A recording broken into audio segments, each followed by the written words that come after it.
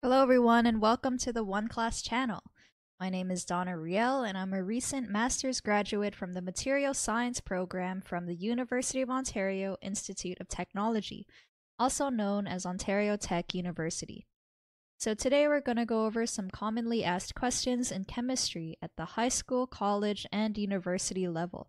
So if you needed any help with homework or tutoring, then check out the links in the description below. So now let's get started on our set of questions for today's session. Okay, so question 1. Draw condensed structural formulas for all products obtained from the complete hydrolysis of the following triacylglycerol under acidic conditions. Okay, so this is an example of a triacylglycerol. You see it's a very large molecule. So let's write this down.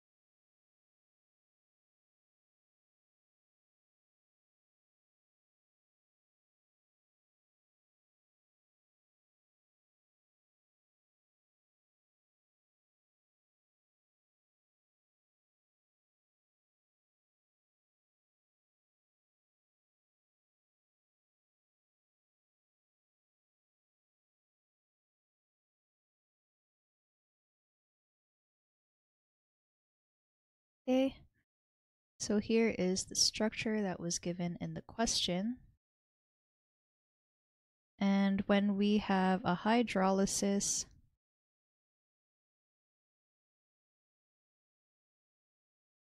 of a triglycerol, in general,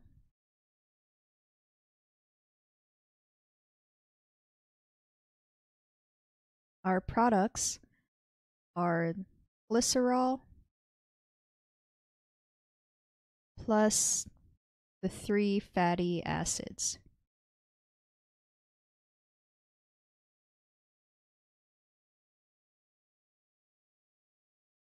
So we can look at this structure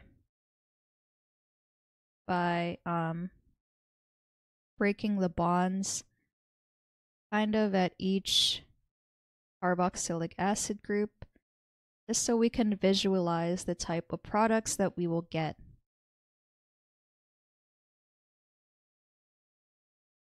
So during this hydrolysis reaction, 3 water molecules will react, and like I mentioned earlier, glycerol is one of the products. So to draw glycerol, you can kind of picture it as this whole group right here. Oops.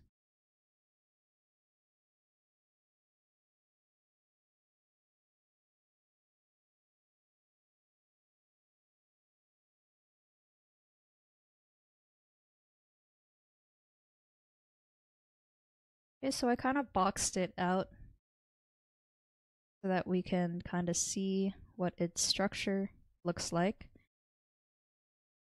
But I will still draw out the product.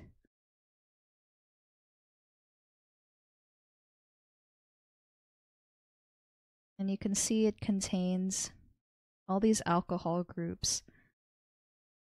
So that's how it got its name, glycerol.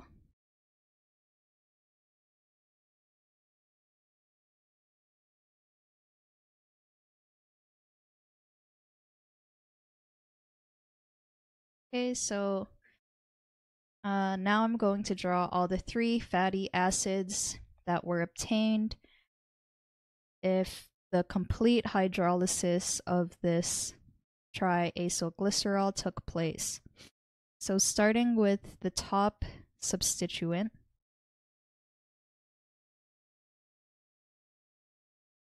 I'm going to draw the carboxylic acid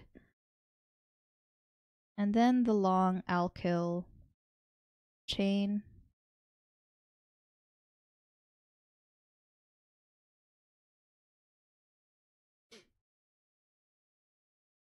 If we count the total number of carbons, we have 14 in the chain plus 2, one from the carboxylic acid group and then the other one from the end methyl group.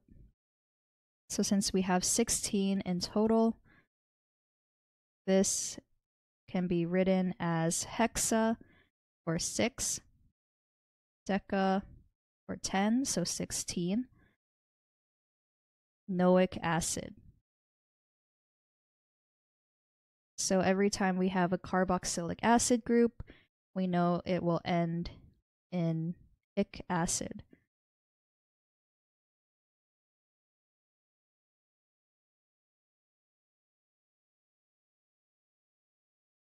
So I'm going to box this in.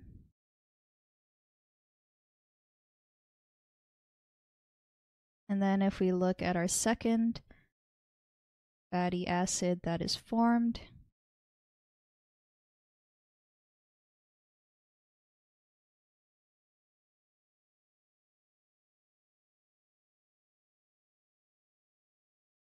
let's try to name this one as well. So there is a total of 14 carbons in the chain. So I can name it tetradecanoic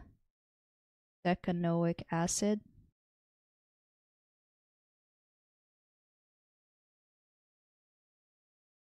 And we can put this in a box.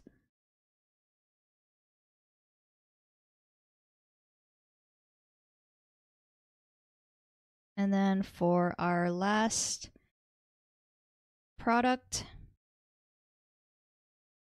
let's draw out the carboxylic acid group first.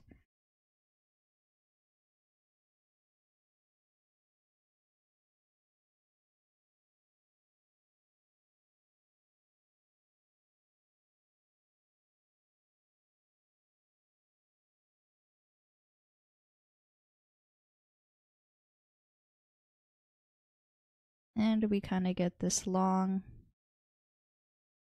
chain that has a double bond in the middle. So the name of this compound is actually oleic acid.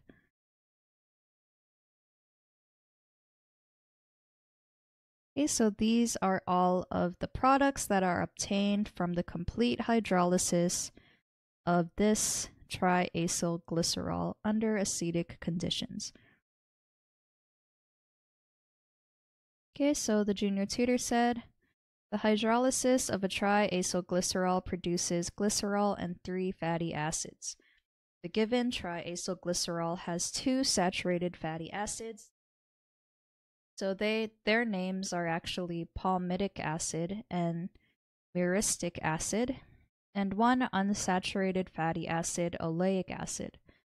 The condensed structural formulas of the products from its complete hydrolysis under acidic conditions are as follows.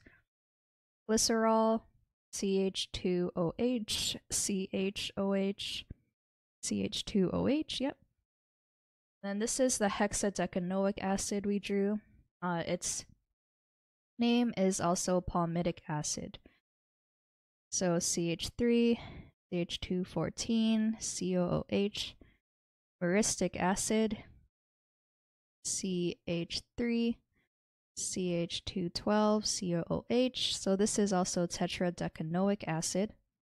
And then they have the oleic acid down here.